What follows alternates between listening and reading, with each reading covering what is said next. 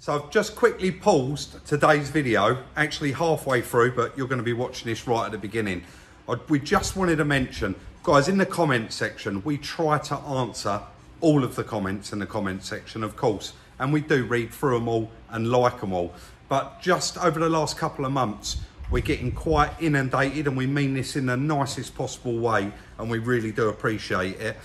People, I think, don't realise that we do read all the comments, and in particular, so the little Fiestas video where we just did two together, once that video went out, I was actually inundated with inboxes on Instagram with people just saying stuff like, you know, I've got one of them and they're not very good, are they?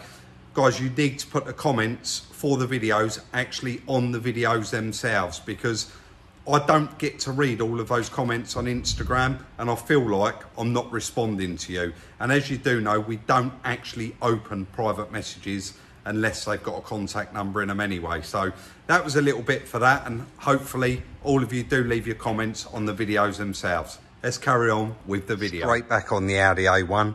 We got it on the ramp, and we left it in the last video where we was actually waiting for a couple of little parts to arrive. We seem to have most of those parts are now in. We're just waiting on the fan housing, but that's due in today, and then we can get the radiators all fitted into the front panel and actually start getting that back together. So the plan is I'm going to go and drop the wheels off because they look awful, and we're going to get them refurbed. We'll hopefully get them back in this video as well. As you can see, the battery tray's arrived. Chris has chucked that in. He's put a battery in there and started, he has actually wired everything up. And the reason he's done all that is because we have never, ever heard this car run. If you remember in the first video, we did hotwire the starter motor just to spin it over and make sure that it sounded okay and had plenty of compression, because this car come with no key. Today is the day. It's actually one of our subscribers messaged me on Instagram quite a while ago and said, if you ever need any keys, Rob, give us a shout. I'd happily come and do them. And he's actually on his way today to do a key for this. So fingers crossed, even in this video, we're actually going to hear this car run for the first time, and we're all going to hear it together. So I'm going to go and get them wheels dropped off. Actually, I've just about got enough time. Go and get them dropped off and get him here, do the lock, do the ignition, and then we'll pick up as and when. We've dropped them off. This is before. Let's see what they look like when we pick them up. The locksmith has arrived. He doesn't want to be on camera. So Premier Auto Locksmiths, he covers all around the M25, like basically London and the surrounding areas. But I just said to Chris, man after your own art here. Look how tidy his van is. And this little machine, what's it called? Condor Mini. And it's basically, he's put our blade in there because we already had a blade. And this has just copied that blade. Yeah, exactly. And then this is our nice new key. And you're going to copy it straight onto that. Yeah, and then program it. Is it all right if I film when that goes back in there? Yeah, actually film fine. it doing it? Yeah, that's fine, no worries. We'll do that. This is our new key.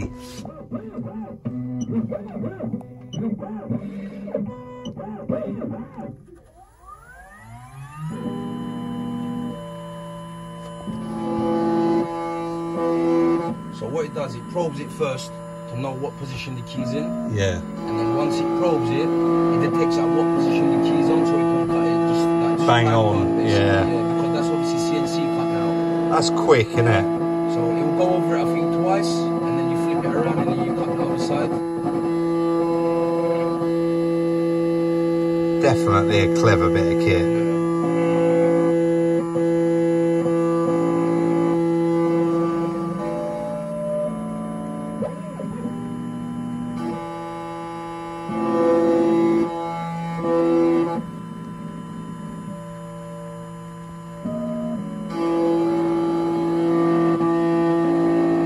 So the second time, basically, it just goes deeper. Yeah, basically. Because it's less stress on the drill then. Yeah, that's right. It takes more time on it. That makes sense. Yeah, so obviously if it cuts it one time, it's too much pressure on the drill bit. Yeah. So it just takes it thinner and thinner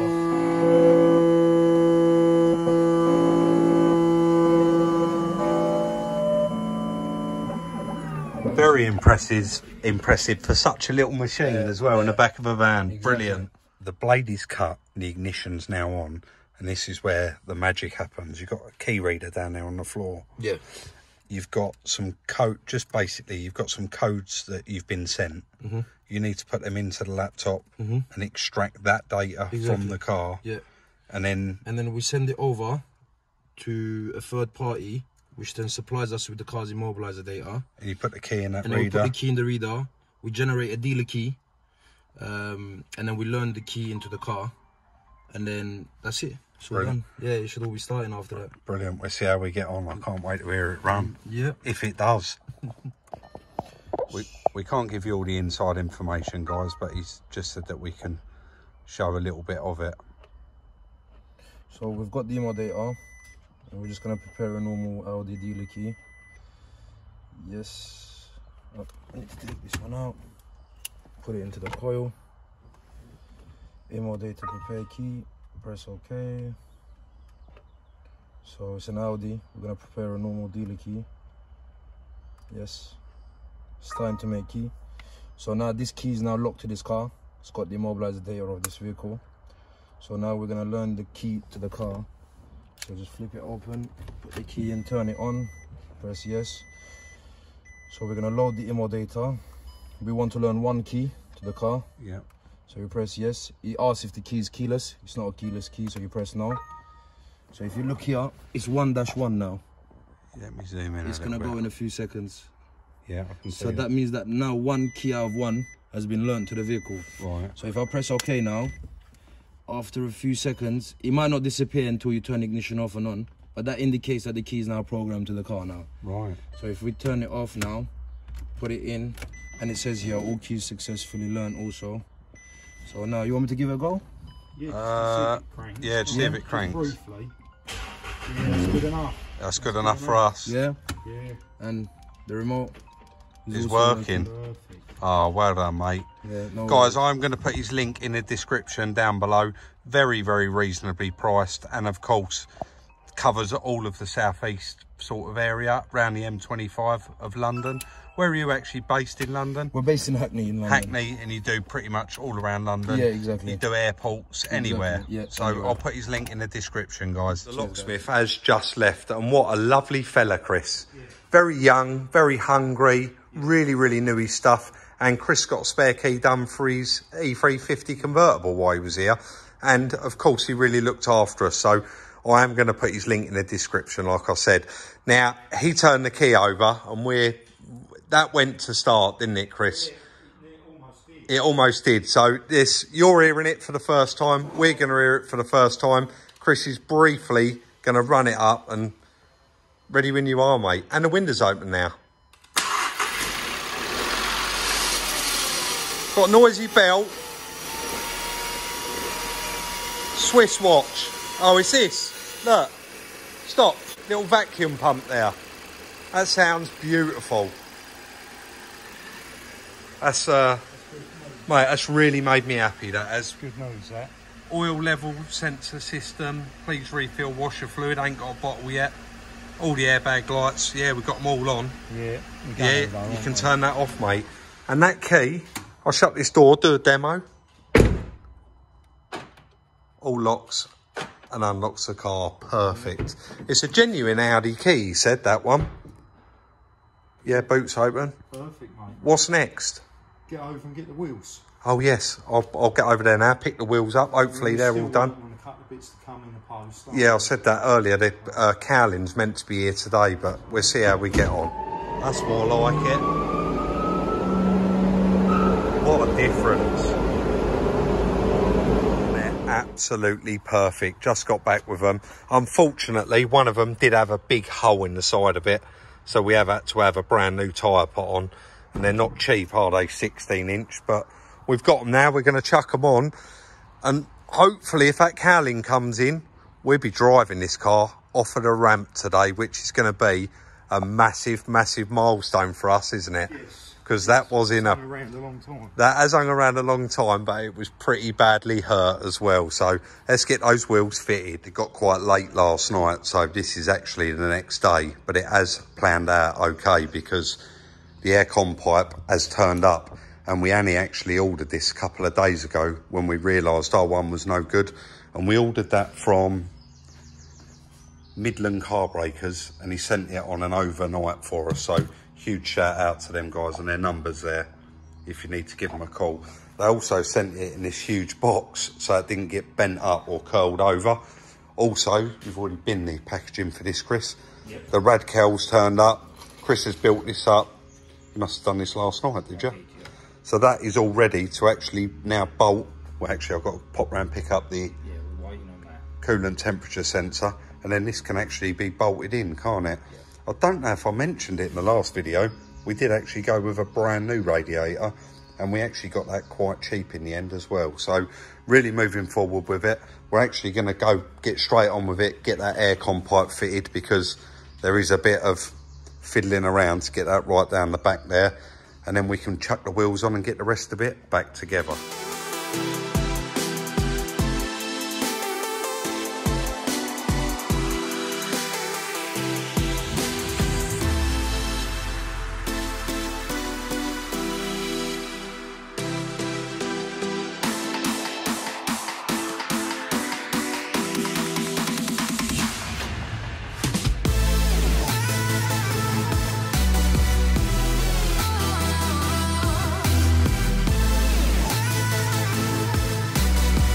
Look at the difference in that little car with those wheels on it. It's just made so much of a difference having them done back silver again.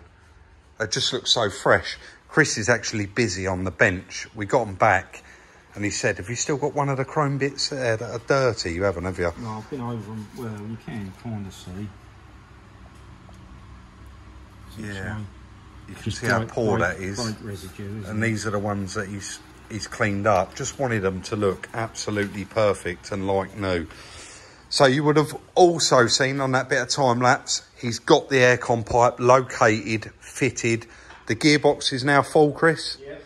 The new reverse switch is in there, as you can see, and our new temperature switch has just turned up as well. We had to go dealer on that part, and believe it or not, I'm going to say it now, that little switch, I will just get it out, was actually £55.40 with a VAT. So crazy amount of money for that switch, but we couldn't get it aftermarket anywhere. Also, you would have seen Chris messing around in here when on that bit of time lapse. We don't know what side, but we've got a bent hub or a bent strut. This wheel is slightly tipped in at the top, which is kind of normal on some cars. And as you can see, this one is slightly tipped out. And this gap in here, I can actually get my hand right in there. And on this side, I actually can only just about get my fingers in there. So we're not quite sure what side it is yet. I'm going to have to go down the yard at some point and figure that out. But a lot of the stuff is back on there now. Header tank's back on, all plumbed up. Airbox is all back on there correctly how it should be. I only put it on temporary the other day. And of course, all of those aircon pipes. So once you've done that, Chris, we're going to move on to... There's another pipe there that's buggered. Oh, is there? Yeah. Is it air or...? No, it's coolant. Oh, is it? I've put a temporary one on so we can plumb it up. But yeah, you can just see under there. I can see that little crack in it. Fractured. Yeah. But this is... With salvage, this is what you get all the time. Little bits and pieces like this. You don't realise until it comes to actually putting it together. So we've got the front panel there, got the rad pack, all the fans fitted on. That's all done. We've literally got to screw that sensor into it there. And then this can all go into the front panel and we can start the assembly of the front end. But so far, so good. And so glad we got those wheels done silver. So Chris has got all of that together. Everything's fitted. Everything's exactly where it should be. But he hasn't actually done up the mounts on it. And the only reason he didn't do those both up, he said it's so tight, that top radiator hose, he wants to leave it so that once the front panel's in, we can kind of just lean the radiators back, plumb that up, and then insert it. And of course, you can do the bolts up from the front. So we're just going to go for it now and get this a test fit, make sure it's all okay, and then we can start plumbing it up. This is, like I said earlier, a huge milestone for this car, because ultimately, if this all goes okay, we can drive this one off the ramp.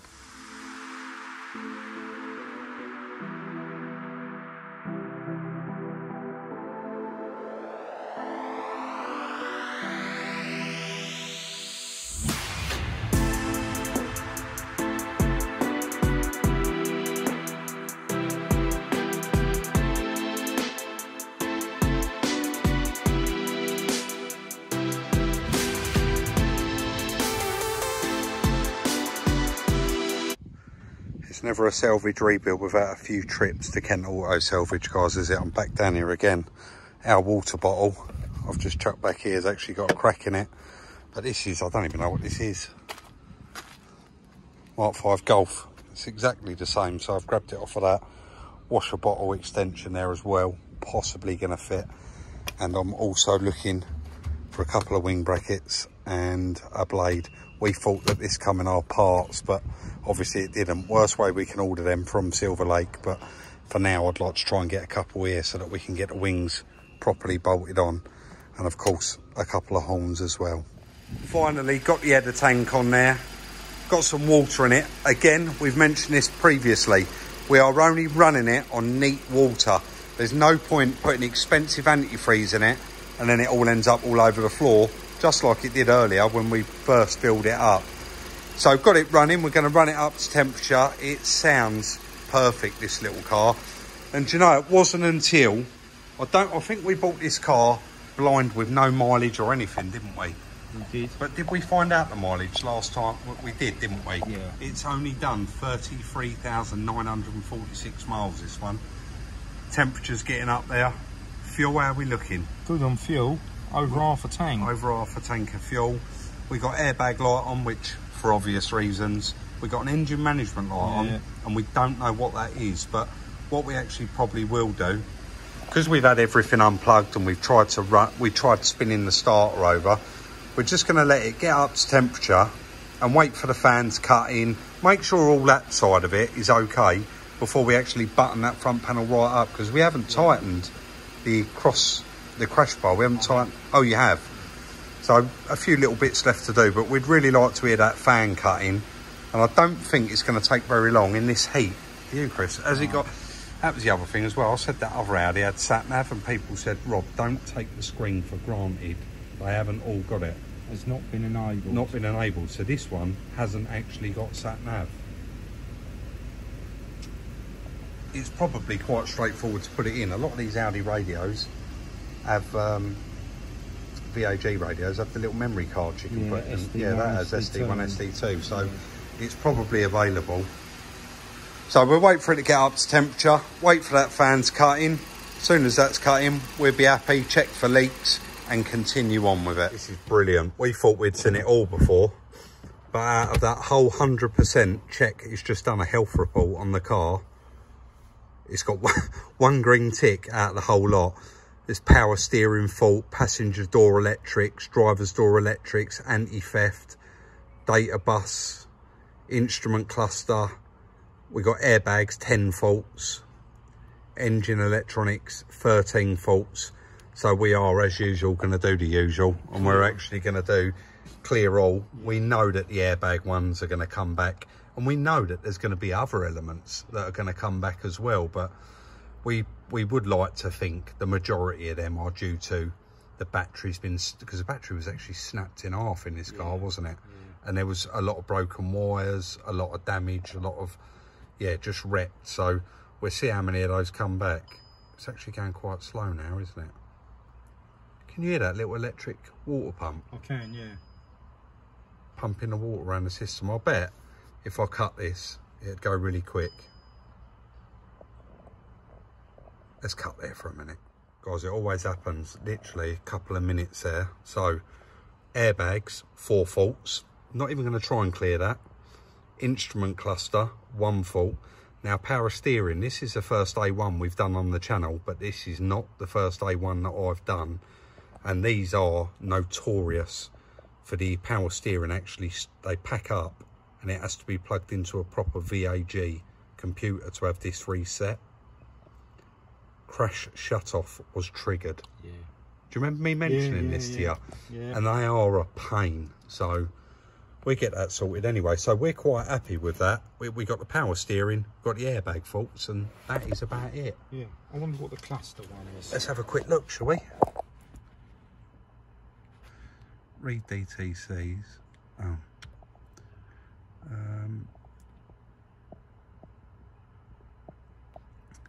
Instrument cluster. That's probably to do with that new key, right? Possibly.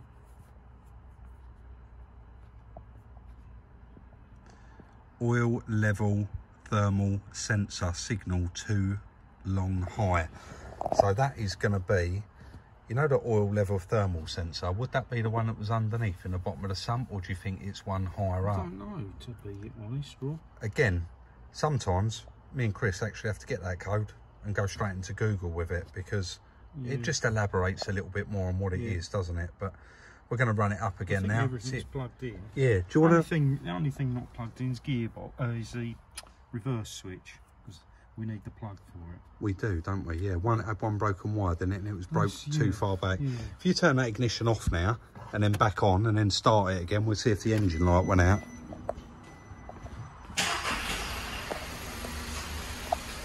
Come up oil level sensor fault, but the light, engine management light's gone out.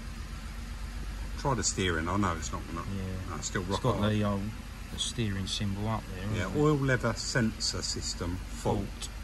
So it wants a new oil level sensor by the sounds of it. Quite possible. But overall, we better check the wire into that, haven't we? Yeah, definitely. In case there's any damage. Have we tried it in gear? Is it worth trying it? Yeah, well, you can see, guys, they haven't been turned yet. Yeah, let's check the other side. They're both spinning, mate.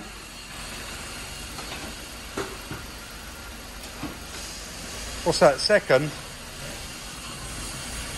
Third? Yeah. Yeah. All there. Is this 5 or 6 speed? It's only a little 1 litre. Yeah, 5. Yeah. All seems fine then, mate. And sounds a lovely... No water leaks at all, no. Sounds a lovely little car. Stop there just to see how long ago we bought this car. And it was... it's embarrassing really, isn't it? December 21. So we've actually had this one 6 months. And for the first time ever, we're actually going to pull it outside under its own steam. Well, hopefully.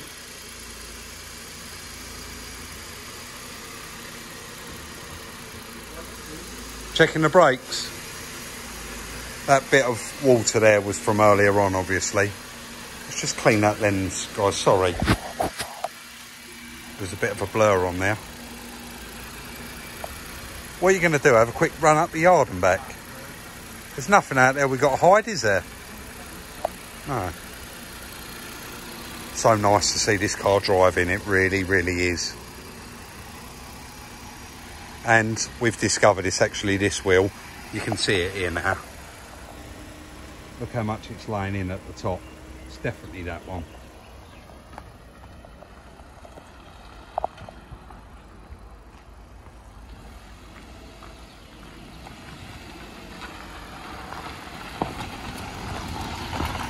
Our brakes are a bit rusty. Guys, we are 3/4 of the way through a video on this, so don't panic. It's coming very, very soon. Possibly even on Monday. Bit of air in the system because there is a bit of water leaving out of it. I've just got Chris to stop there and you can see there's water there. So nice to see that car driving. Honestly, it just feels so good.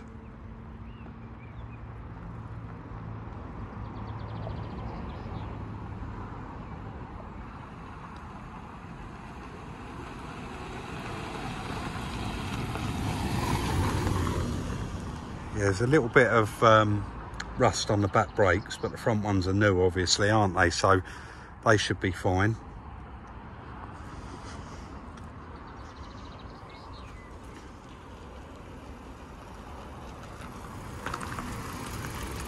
%, this wheel, definitely. Take me for a spin round the block. Oh, them heaters are nice or not. Yeah. We need that in this weather. Yeah, show that the AC. Yeah, that's not going to work just yet. Not yet. Yeah, mate, you can't complain at that, can you? No. So nice to have it finally driving. Pretty happy day there for me and Chris, and I'll be honest, we was just saying, we was wandering around the yard locking up, and we both agreed that's quite a lot of projects we have stuck to our word and cracked on there, haven't we? That's the Audi A1, all running and driving, and I know I've said it so many times in this video, but I could not be happier about that, and I know Chris would be quite happy about it as well. The Land Rover Defender that I ended up buying is, I mean, we sold that in a Instagram post, but that was picked up today, that's gone, and just everything seems to be flowing really, really good, doesn't it? With these salvage cars, there is always, and I'm not going to say you get away with it every now and then, you don't.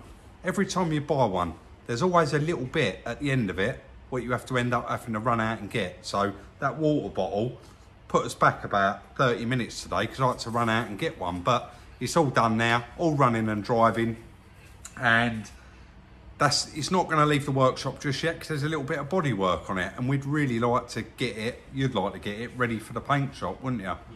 And of course I've got to source a new leg, etc. Anyway, I'm not going to waffle on any longer in this video. As usual, we do hope that you did enjoy it, and hopefully everybody watched that little bit in the beginning.